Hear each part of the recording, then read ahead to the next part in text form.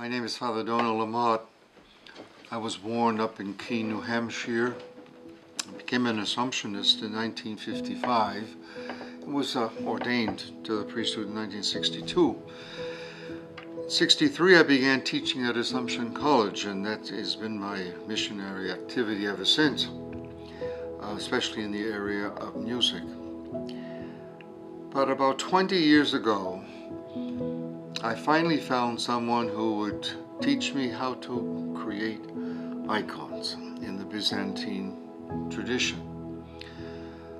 He was a Russian immigrant himself by the name of Vladislav Andreev, and he would give workshops a week long in which the spirituality as well as the technique of actually making an icon were taught. So you began the week with a blank board and then the sketches and the colors and everything were taught to you in the course of the week, and at the end of the week you had an icon.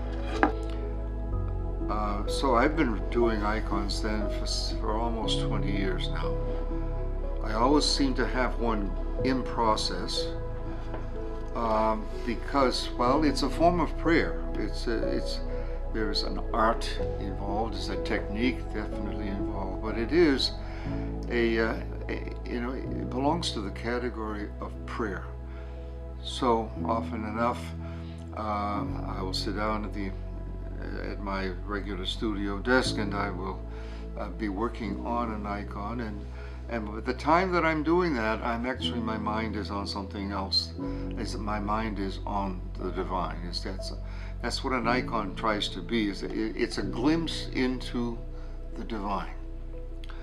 And so when we look at icons, we think of them as sacred pictures, yes. They give us a glimpse of the divine, but at the same time there is a conviction that the divine looks in on us.